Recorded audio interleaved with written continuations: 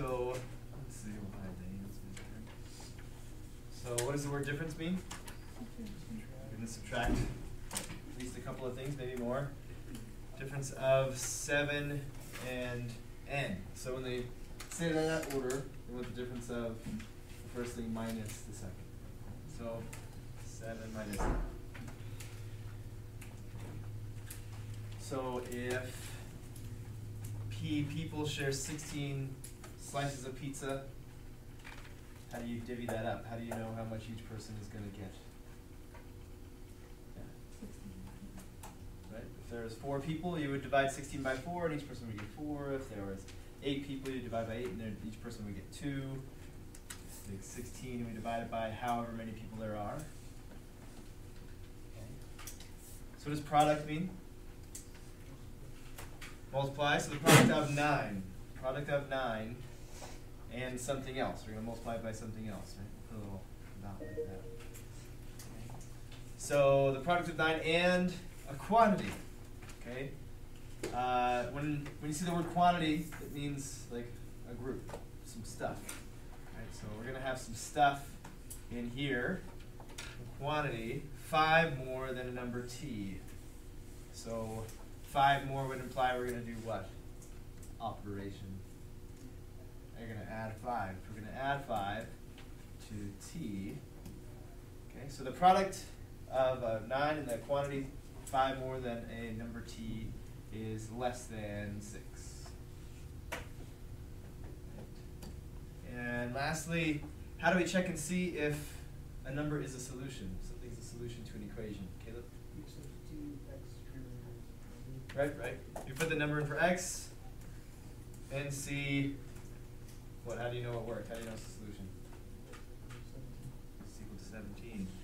Okay, so 8 plus 9 should equal 17, and it does. 17 equals 17. So 8's a solution. Okay. That word solution is more significant than you think. When I talk about a solution, we talk about a solution to an equation.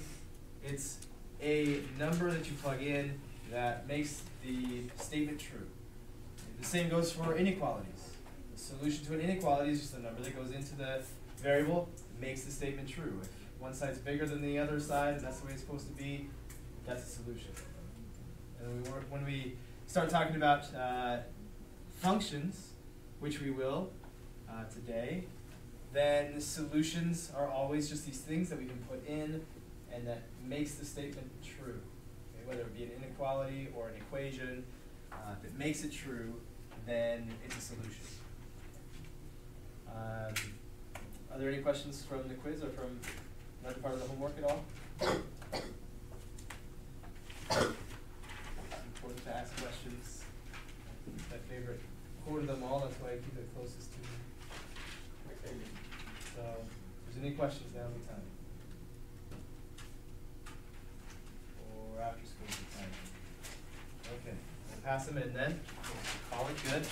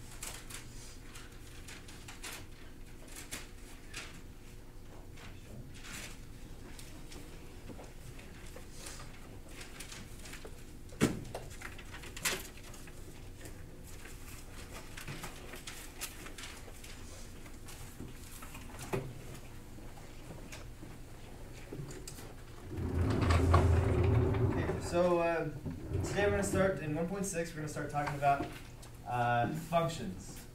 And a function is a really important thing in algebra. It has a really specific meaning, but not a difficult meaning. But if we can internalize that meaning or be easily reminded of that meaning, then a lot of the rest of algebra becomes a lot simpler. So I can go back and say, remember this is a function, so it has these properties, and we can talk about it pretty clearly. If I have to remind you every time what a function is, then it'll just make that process a little slower. But if you have a clear understanding of what a function is, then the rest of it will follow much more naturally. Okay, so I'm going to do my best to explain to you the specific properties of a function.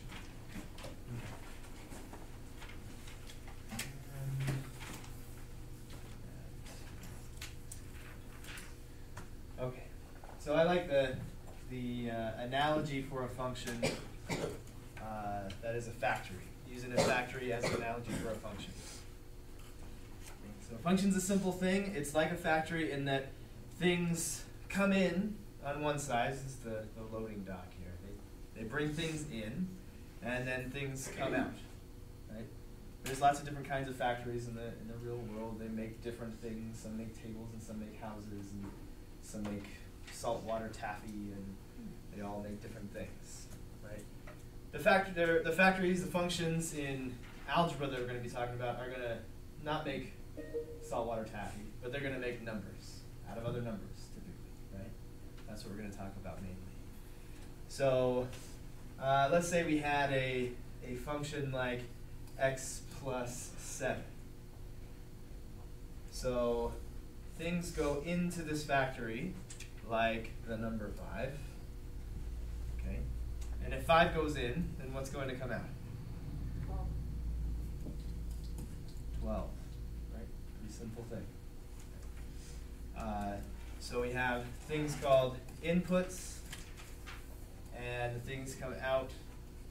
Those things are called outputs. The thing that's real specific about functions, for one, they have inputs and outputs. Inputs go to outputs. And the second thing is that every input, there's only two things about a function. Every input has one and only one output.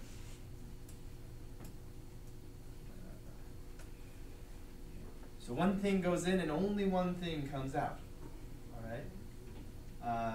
So let me show you a quick example of sometimes when that could possibly not happen. We could have a function, or we could have a thing that turns one number into another number, but it's not a function because it actually turns one number into two different numbers. Okay?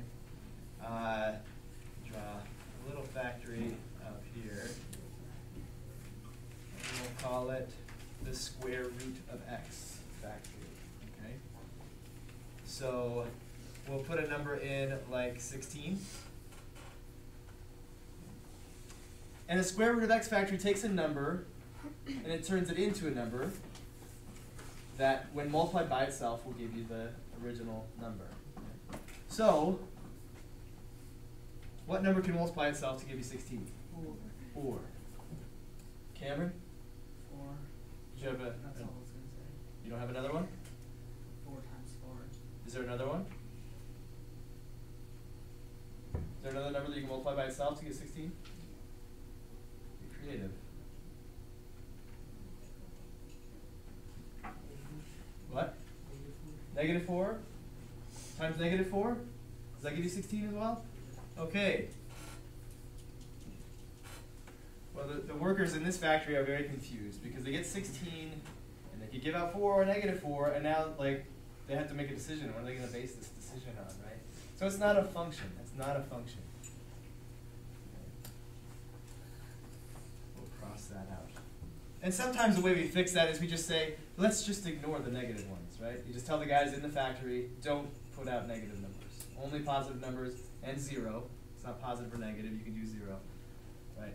And so we fix things like that from time to time, make them into functions by saying only use this kind of output. All right. So any questions so far? Possibly have any questions? All right, so here's what we're concerned with functions. Like, these functions exist. And I could draw them as a picture of a factory, and I could keep writing numbers and drawing arrows, and then drawing more arrows with other numbers out of them. Right? That's going to take up a lot of space and a lot of time and be really confusing at some point. Okay? So the thing that we do with functions is we keep track of what goes in and what comes out. Okay? So we're like this guy right here. He's supposed to look like maybe a factory worker with his hard hat and his bright vest. Okay? And this guy, he's got a clipboard. Okay? And he's watching what's going in and what's coming out of this factory. There's lots of different ways that he could choose to keep track of all this stuff that's coming in and out of the factory. You following? He's just watching from the outside, he's just observing what the factory does. He sees something come in and he sees something go out. And he's going to keep track of that. All right, so let's discuss. So let's just over here.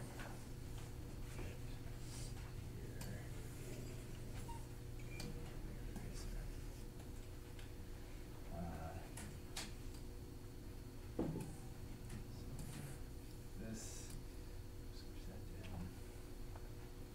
Okay. So there's this guy whose job it is to look at what goes into the factory and comes out of the factory and keep track of it. Can you think of a way you could keep track of these things, this, what goes in, and couple it with what goes out? Yeah? In order from smallest to greatest. What he wants to do, though, is show this number goes in, and if this number goes in, this number comes out, and like pair them up. So to make sure that this input goes with this output. Sarah? A table? A table, great, a table. So let's separate this into several ideas, right? So this is the table, it's papers in four parts. So a table, so a lot of times we'll put X and Y, right? And X will be what goes in, it represents input a lot of times, and Y a lot of times represents output. So we could write these down, like he saw all this happen, and he's keeping track, and he puts down a 5 and a 12, and a 4 and an 11. And this is a pretty efficient, compact way of keeping track of the stuff that goes in and the stuff that comes out and how they correspond, right? It's not just that 5s go in and 4s go in and then at some point 12s come out and 11s come out. They actually are grouped together. What's another way? Any other ideas?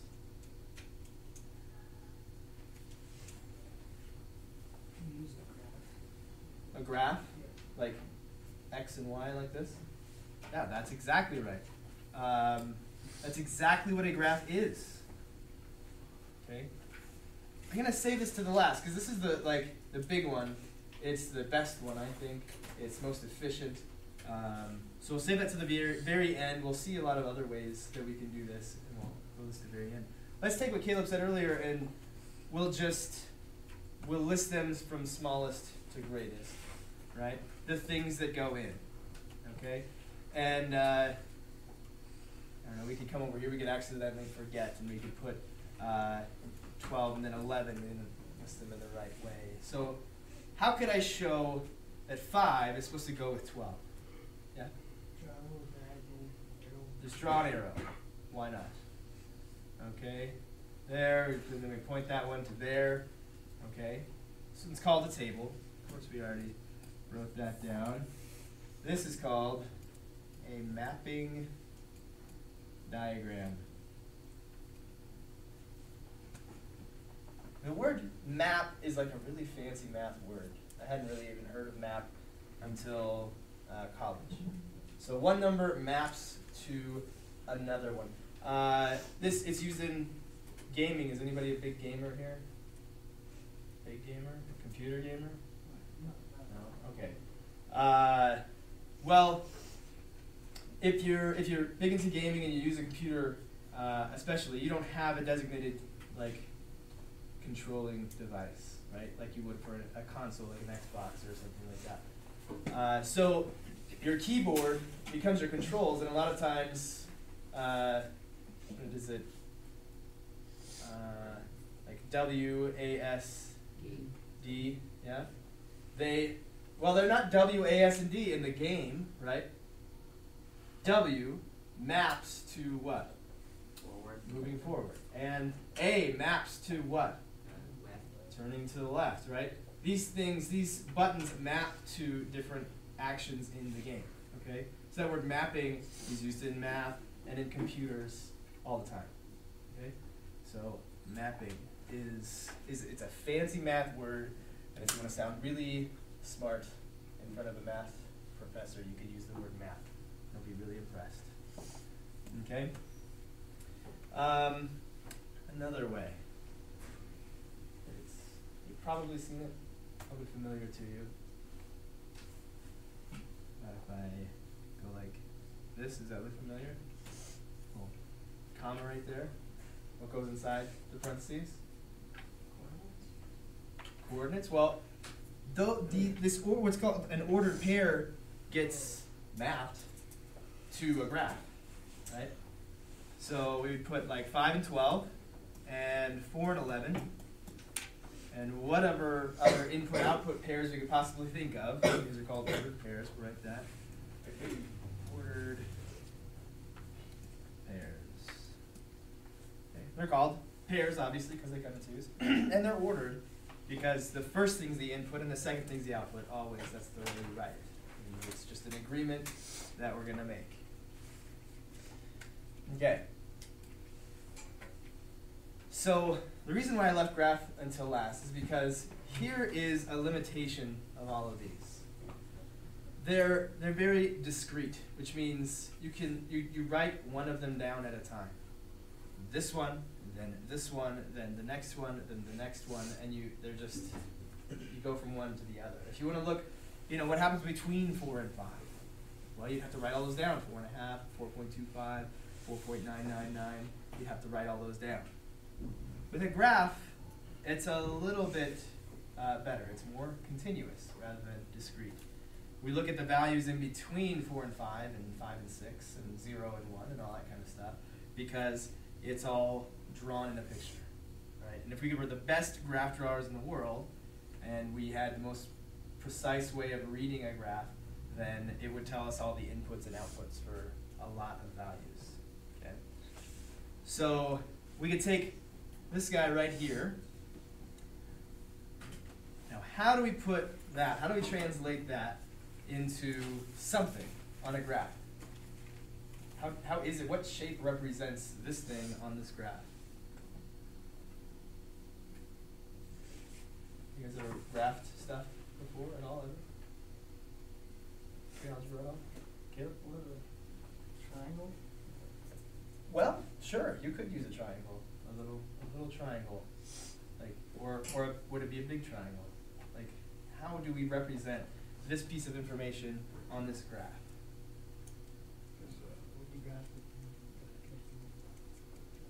You connect them to make a triangle? Yes. Okay, well, what shape is dependent on what this function does. Like, what this function does to the things that go into it. When something comes in and something goes out, that's what decides what the shape will be, right? Over a pattern of lots of different pieces of information. Okay, so here's how a graph works. This axis right here, we can label it the input axis. This axis right here, we can label the input axis. So this axis, what do you think it might be called? The output axis. Okay, we don't usually call them input and output, but it certainly highlights what the relationship is. These are just two number lines, right? We can graph things on a number line. Could we graph 4 on this horizontal number line? How would we do that? Come on, don't be shy. Start from the middle, Yeah? and then you go to the right 4. 1, 2, 3, 4. Easy as that, right? And we put a dot right there to represent 4. But there's this other piece of information. 4 is mapped to 11. 4 is turned into 11. It's related to 11. And we want to show that on this graph. So we don't want to just put 4. We want to show that 4 will map to, it'll go through this function and be turned into 11. So how do we show that? Yeah? You start on 4 and go up 11. Right, so the person reading the graph, this guy right here making the graph, is saying, when I saw 4 go into this factory, this function, it came out as 11. Okay, so we'll go up 11. 1, 2, 3, 4, 5, 6, 7, 8, 9, 10, 11. Right there. Okay, and that's, now that piece of information is just a tiny little dot, what we call a point. Okay, rather than a big set of parentheses, a comma, the number 4, the number 11, or a 4, an arrow, and a number 11, or a 4 and 11 on either side of this vertical line here. It's just a tiny, tiny dot. Okay? That's why we like graphs, because graphs represent this information in an efficient little space, a relatively small amount of space. And then if we go to 5, the guy is writing on his clipboard here. He says, I saw 5 go in, and 12 came out. And he can just keep doing this over and over and over. And rather than having to take up all this space, where we've kind of run out of space for many other inputs, maybe one more on each of these. On this one, he's got room for tons more. Right? You can go to 3, and when 3 goes into this factory, what's he going to see come out? 10. So he goes up to 10, which is, so this is 3, and that's 10. Okay. And let's say he saw 1 go in, what's he going to see come out? 8. 1, 2, 3, 4, 5, 6, 7, 8. Oh, I messed something up there. Oh, that was 10. Fix that. That is not small. That's not small. Okay. There we go. So we saw 1 go in and 8 comes out. 2, 3, 4, 5, 6, 7, 8. Right there. Okay. You can even see negative 3 go in there. If he sees negative 3 go in there, he's going to see 4 come out. 1, 2, 3, 4.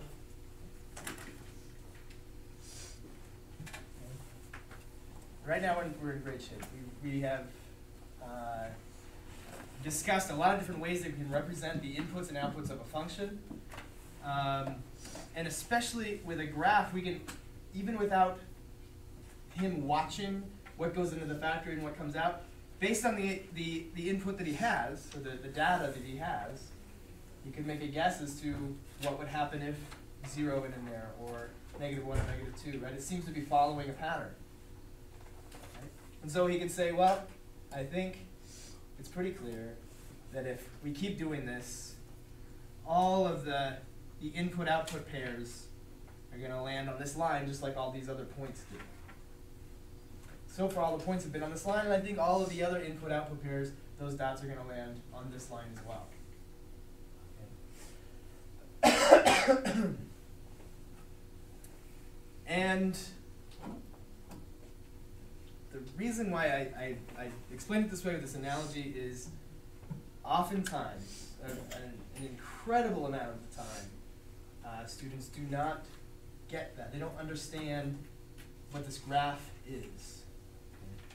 What we do too often is we look at these equations and we say, okay, there's these graphs, and this graph's going to turn into a line, this graph's going to look like this, and this graph's going to look like that, and we concentrate on graphing them. And we miss the connection between the fact that this function takes these in and puts them out, turns them into things, and then the graph represents just that. Okay? And then we notice patterns, and then we can pull things out of that kind of equation and graph those kinds of shapes. But we go to that too quickly. Okay? So this axis is just a number line. It's where we keep track of the x value or the input value, and this vertical one is where you keep track of the output value. And all we're going to be doing today is really just concentrating on a few different ways that we can represent functions and what a solution to a function is. Right. So any questions so far about any of this stuff? I'm just going to write the word graph over here.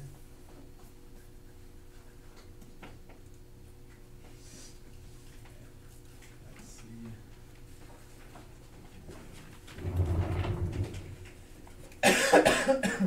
Pardon me.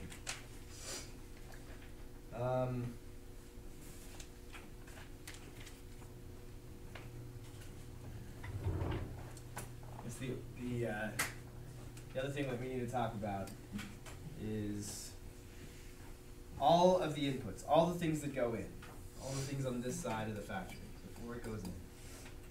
Okay? All the inputs, when you collect them together in a big group, that group is called the domain.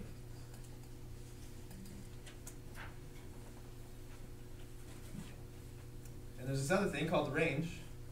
What do you think the range is? Yeah? All the outputs.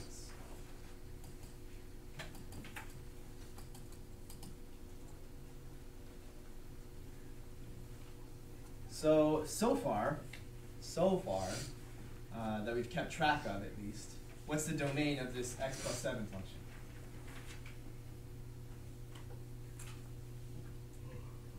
5 and 4. 5 and 4. We have put 5 and 4 into the function, okay? And we could say that's the domain of this function. Those are all the things that we have put into it. And they're the only things we're going to let go into it. We could do that. We could restrict the domain. You could conceivably put different numbers in there, but if I say just 5 and 4, those are the only numbers we're going to put in, so that's the domain. And over here, all the outputs that we have had are 11 and 12, so the range would be 11 and 12, those two numbers, 11 comma 12.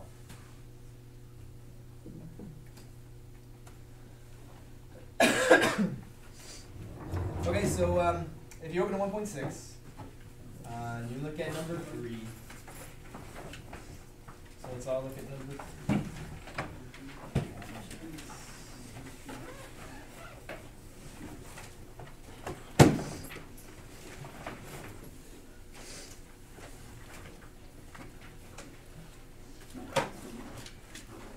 Are you just running too fast, or are you just sitting there?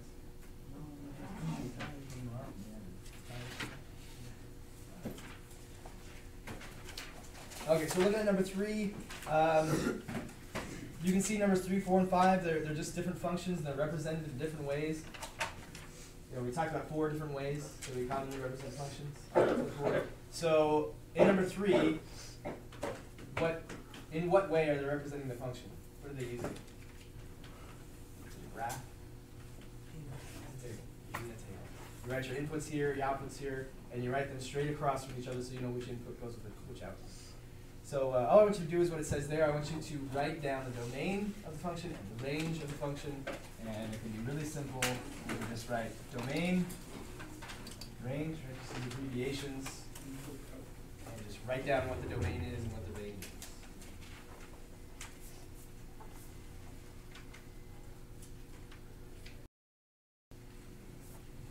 So the domain is these numbers, 0, 1, 2, and 3. That's what it is. So here's a little bit more information, just about something called a set.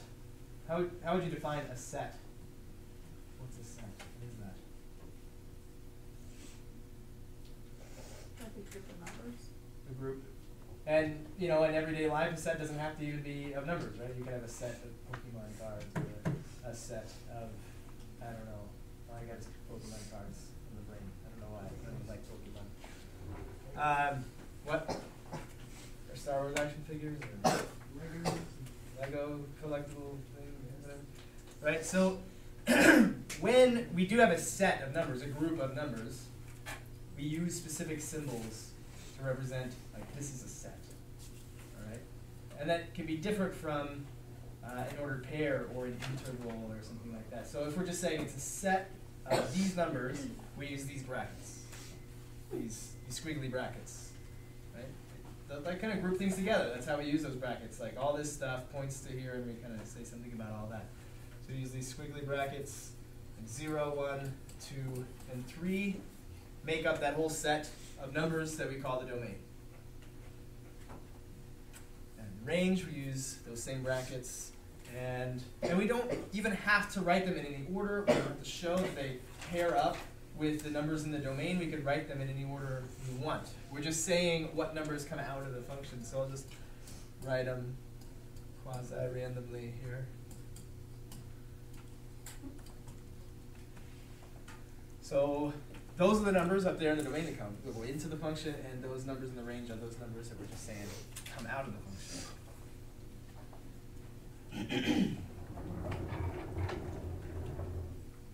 just to see, yeah, Caleb? So like when you're writing down the sets, Yeah. could you just write 0 through 3 and then Now that's different because 0 through 3 might be a little confusing. Because if you saw 0 through 3, would you think that maybe 1.5 could be in there? You wouldn't think that? Well, it's certainly open for interpretation, isn't it? Couldn't I interpret that as 1.5 being in there? So if we were to say 0-3, then we'd have to say, you know, all integers from 0 to 3. And then somebody could ask, well, do you mean including 0 and including 3? Or just from between 0 and 3, but not including 0? You see what I mean? So it's a little faster to write that. But when the sets of numbers are bigger, then we do have to get creative. We don't have to worry about that too much right now. We're going to work with small domains and small ranges when we're starting out with functions. Okay. But the real, like if you were to look at y equals x plus 7 as a function, the domain of that would be any number. You put any number in there. This doesn't have to just be 4 or 5. It could be anything. But we will at times just say the input is this and the output is this. The domain is this and the range is this. Okay. Okay. So to see now if you can recall the very specific meaning of a function, it's just two things.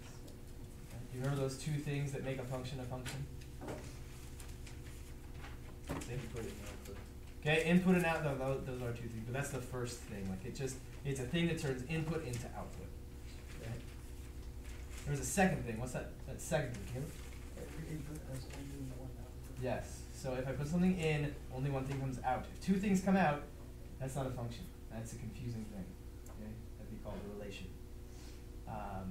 So can we look at 6, 7, and 8 there and decide if any of those is not a function? Is there anything that's not a function?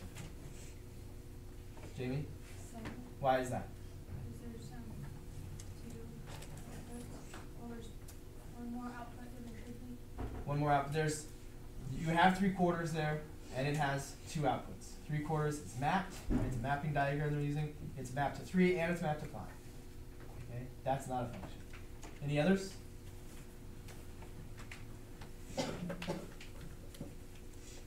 How about 8? Is 8 a function? If you look at 7, it goes to 13, and 21 also goes to 13. Is that okay?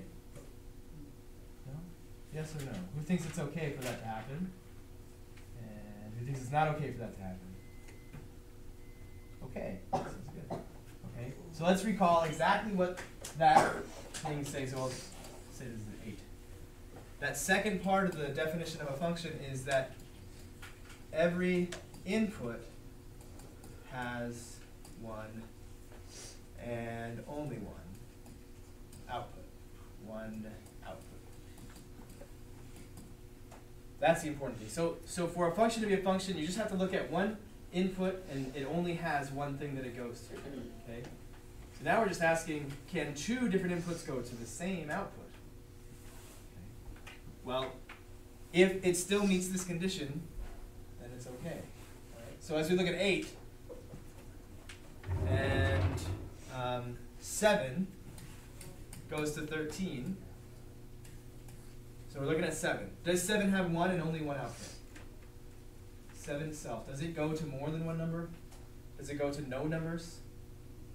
Is there no output? No, there is an output. The output is 13. And there's not more than one output. It's just 13. And then separately, we look at 21. And it goes to 13. Does 21 go to one output? And only one output? Does it have any more outputs? Does 21 have more outputs? No, it doesn't have any more outputs. There's only one output for 21. And that's what this is saying. Every input has one and only one output. Okay. It doesn't go the other way around. To say that every output has to have one and only one input, that would be an even more specific kind of function called a one-to-one function. Okay. But we won't worry about that special kind of function right now. So as long as every input goes to one and only one output, it's a function, even if two inputs go to the same output. So that sounds a lot like that. The wording sounds really close.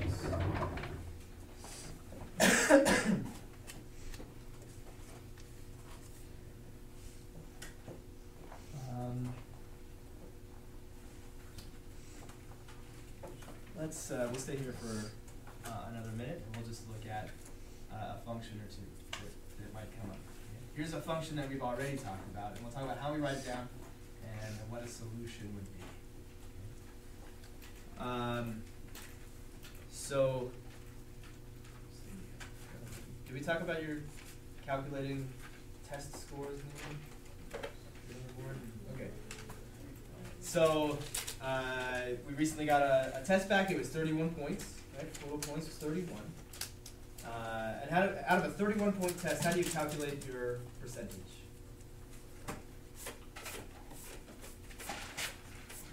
How do you calculate percentage given the number that you got right? Well, what's in the top and what's in the bottom? Okay, so you take the number right, so number correct, divided by what? The total, and we'll just call the total 31, and we'll assume that we know how many points this test is worth. Okay. Okay. And we can say this is equal to our percentage. This is kind of messy, so we let x represent the number correct, and we let y represent the percentage.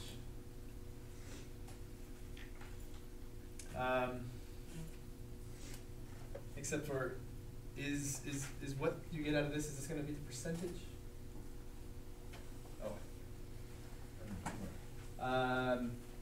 Well, if this isn't the percentage, what do we have to do with it to get the percentage?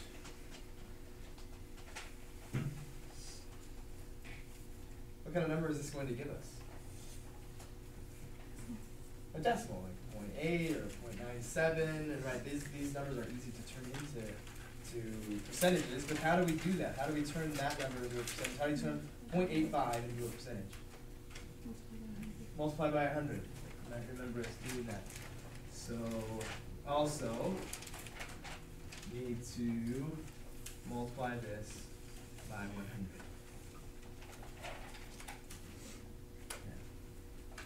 So if we replace number correct with x,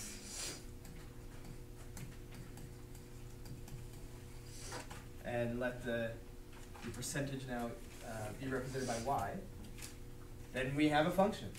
Do things go into this function? Can we put things in? Right? What kind of things are we putting into this function?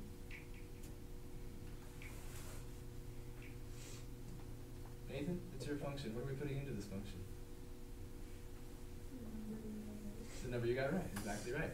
And then what's coming out of this function?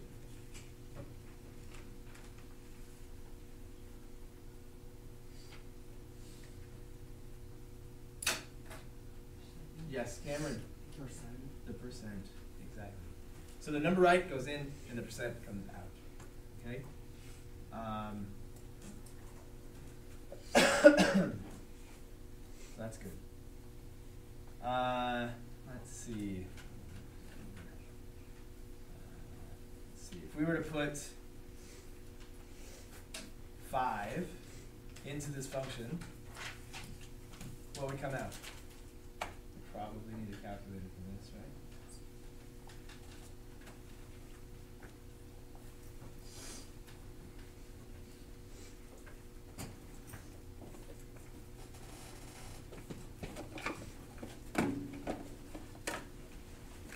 Nathan? 16%? Can we get a couple of decimal places? 0.12. We'll just, because it goes on forever. Yeah. Okay. Alright. So, then we'll call it percent, but we already know y represents percent. Okay, so that's not so good.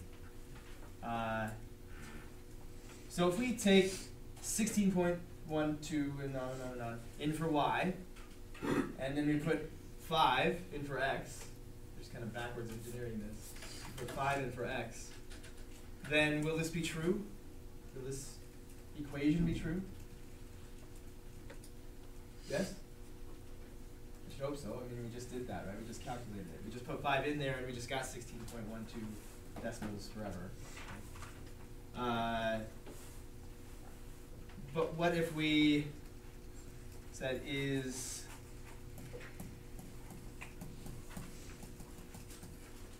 this a solution? Is this a solution to that equation over there? No. If I put 4 there, what I'm supposed to get is 16.12, and I won't get it because it takes a 5 to get that. So if we do that math and we put a 4 in there, it's not going to work out. It's not going to be a solution. So the answer is no, it's not a solution. So just like a regular equation with one variable, a solution was the number you plugged in that made the equation true or the inequality true. With a function that has 2 variables, a function is just an equation. And if you get the 2 numbers, x and y, and you plug them in and it makes it work, it's true, then it's a solution. If it's not true, then it's not a solution.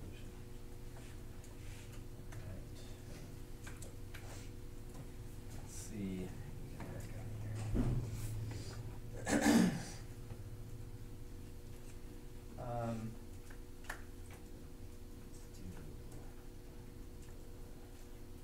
Let's do number 15.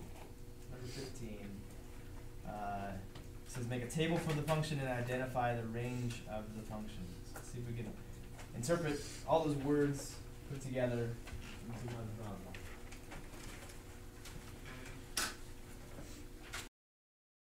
Okay. So for number 15, a lot of good stuff out there.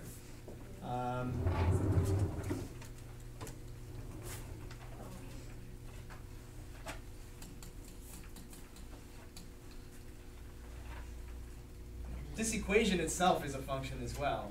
Like a table, a mapping diagram, a graph, a set of ordered pairs. These are all ways to represent a function, and this equation itself is a way to represent a function. Right? It's what's the relationship between the input and the output. For this one, they give us that the domain is 4, 5, 7, 8, and 12. What are you?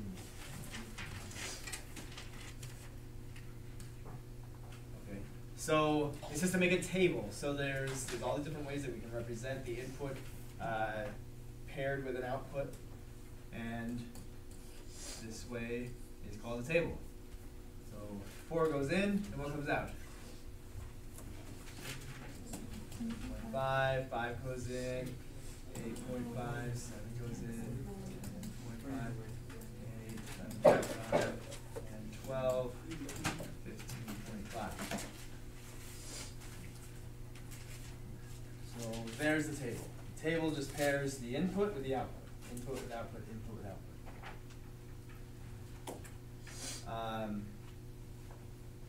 What's the range of this function?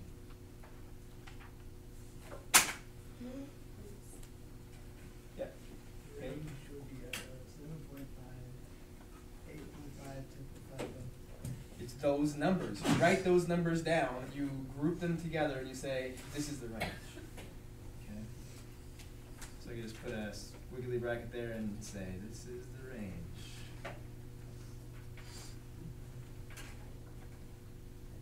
And if you were to write that on a test, it would be totally acceptable.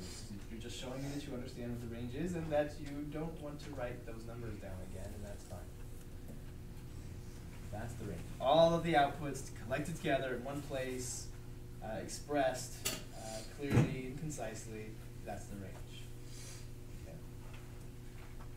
Okay.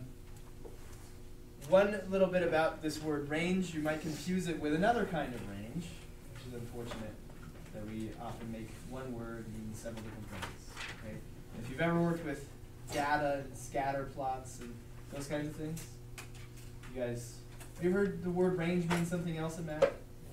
Am I correct in saying? Okay.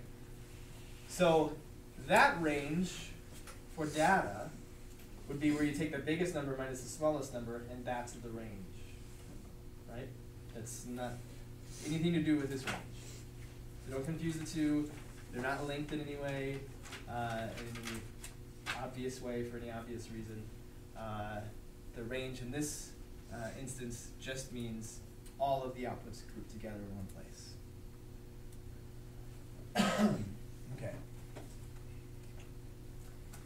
So now we move on to, well, unless there's a question about anything? Anything was confusing at all? No. Okay. So 1.7.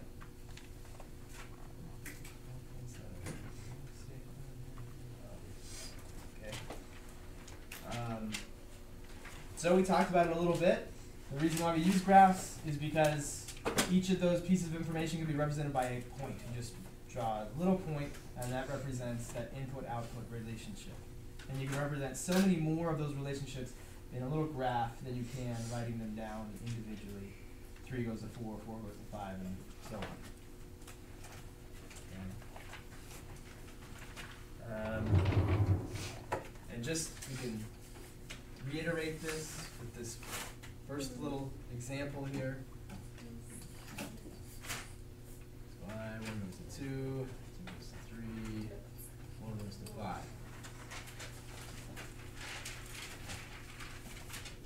And just to make it completely clear, all we're doing is just in another way, in a fairly efficient way, keeping track of input versus output. Okay? So, in goes 1. How do I represent that 1 has gone into this function? How do I represent on the graph?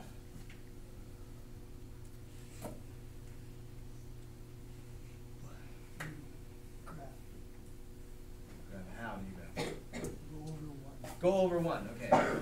All right. But I don't just put in a dot right there, right? I don't do that because that's not necessarily the relationship. Go up 2. Go up 2. So, as Sarah said, these could be a coordinate. That ordered pair is often referred to as a coordinate of a point. 1, 2. I go over 1, and I go up 2, and I put a point, and that represents that in this function, when 1 goes in, 2 comes out. Okay? So that guy with the clipboard has done his job by just putting that point right there, without even writing down the ordered pair. Just get rid of that. Okay, then 2 goes in, and we go up to 3. 3 comes out when 2 goes in, and when 4 goes in, 5 comes out. We represented those 3 pairs, those input-output pairs.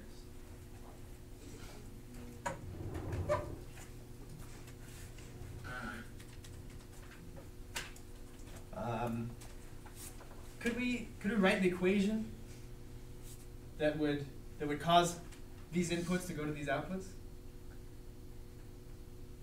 Like what happens to this input to get this output?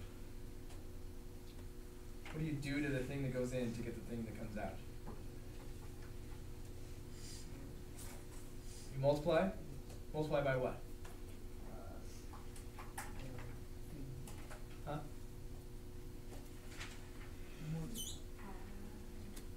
You add 1. 1 plus 1 is 2. Now, if we didn't have any other information, we covered up these last 2. We could say, hey, we multiplied 1 by 2 and got 2. That would work too. But then that wouldn't work for this next one. You can't multiply 2 by 2 and get 3. But you can add 1 to 1 and get 2, right, plus 1. And you could add 1 to 2, and you could add 1 to 4. And so it looks like what the pattern is take the number and add 1. Okay? We add 1 to the number that you put in. What do we use to represent the number that gets put into this function?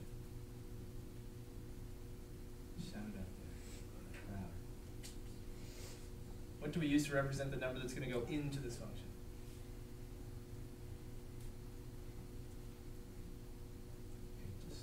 We could use a box. We could use a question mark. We could use a blank spot, right? These are the things we normally use in algebra. No, not typically.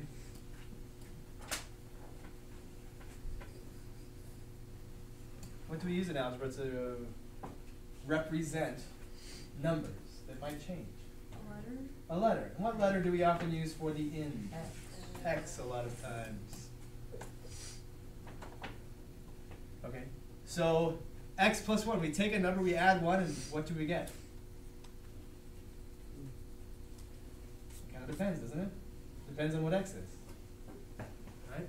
So this output changes as well depending on what the input is. Okay? And what do we usually use to represent the thing that comes out? The output. X is in, and y is out. So you put things into x, you get things out of y. So we just wrote a rule that will, at least for the points that we have, will continue this pattern on indefinitely. It'll tell you exactly what the output should be given the input.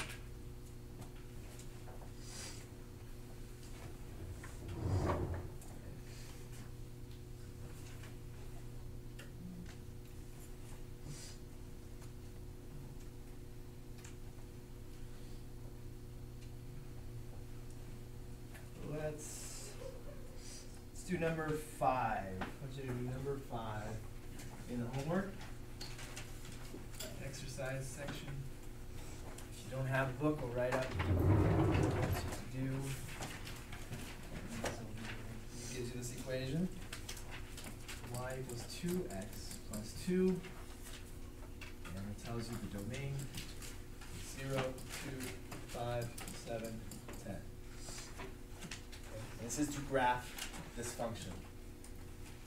And now if the domain is just those numbers, then you only are going to put those numbers in, see what comes out, and we're going to graph it. Okay, so I want to see that graph on your papers as they come around.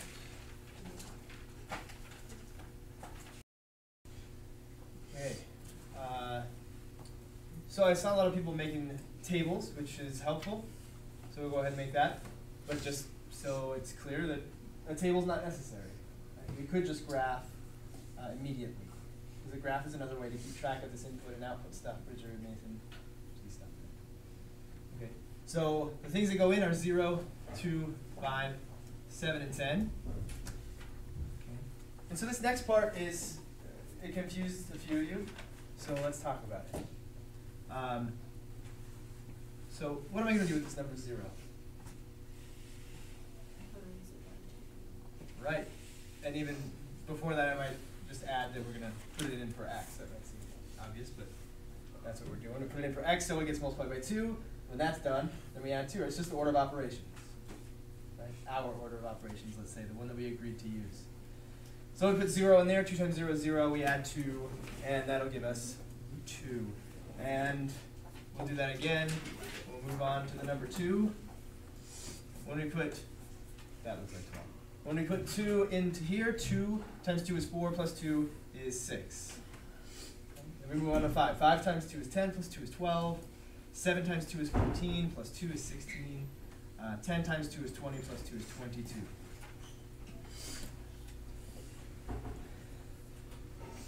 It's kind of nice to know how big your range is, right? What the biggest number in the range is, what the biggest number in the domain is, so that you make enough room. Some of you ran out of room. That's all right, but it's nice to make sure you have enough room. So we can make sure that this goes all the way to 22, right? And that'd be 11. So that means this would be 12, and we can work off of this. So 1, no, not 1, but 0 goes in, and 2 comes out. So that's about a 2.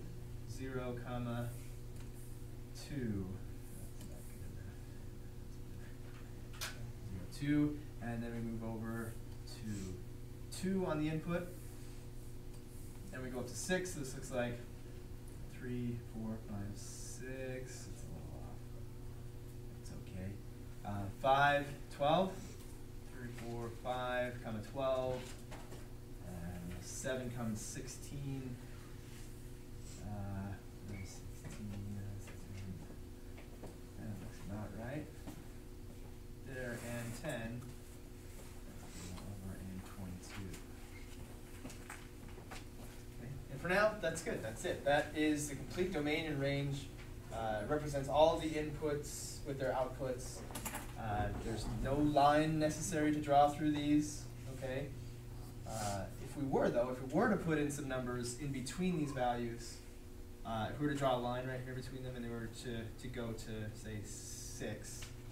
We would go up and we'd land right on that line. That's the beginnings of what a graph is. Okay. So if we have a point on the graph, then that pair, let's say this one, so this is 5 comma 12, that pair is a solution to that equation. What does it mean to say that this pair is a solution to that equation? Someone briefly sum that up for us?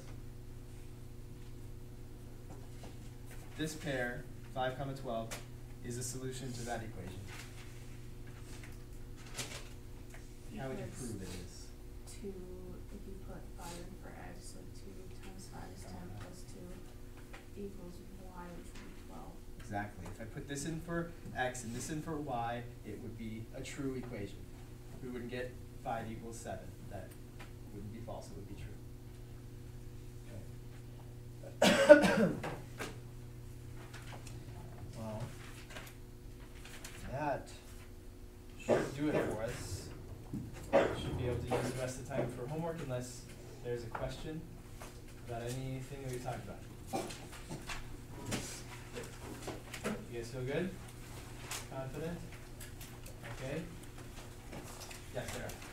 On 1.6, can you do number 18? Sure.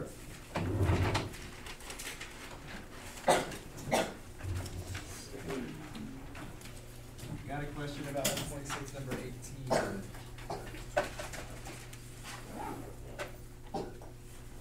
There's no need to be packing up right now. You have lots of time. You're just sitting around talking. Not cool. Okay, so it's they tell us this. They tell us the domain is 4, 6, 8, 12. So make a table. We'll make a table. And then we'll identify the range. That's what else they ask us to do. And that'll be a set of numbers, so we'll use squiggly brackets. We'll use a good set. Squiggly brackets. There you go. So x and y. So when 4 goes in for x, you have to figure out what comes out for y, right? And you may want to write your work down here or something if you don't feel comfortable doing it in your head. The thing that I do ask is that you not shy away from fractions. Don't just write it as decimals, especially when they're thirds, because if you write it as a decimal, it won't be correct. It won't be exactly right. So let's leave it as a fraction.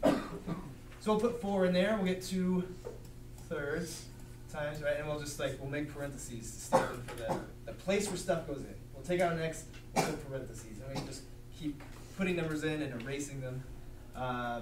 So 2 thirds times 4 plus another third. So we put in a 4. How do we multiply 2 thirds by 4? 4 over 1. Good. Put 4 over 1. Make it a fraction so that you can be sure when you multiply them, everything's lined up right. So numerator times numerator, denominator times denominator. 4 times 2 is 8. 3 times 1 is 3. Plus 1/3. 8 thirds plus 1/3 is 9 thirds. Or what's that? 3 is the same thing. So there comes 3. All right. So then we do it again. We get rid of 4. That's going to change that guy right there, but it's not really going to change much else, and that'll change this answer here. Okay. So we can go 6. 6 over 1. 6 times 2 is 12. Right? 12 thirds plus 1/3 is 13 thirds. So 13 thirds when we put in 6. Then we're going to put in 8. And we'll get rid of this, that, and this. And we'll be new again. Then 8 over 1. We'll get 16 thirds plus 1/3 is 17 thirds. 17 thirds. Then we'll put in 12.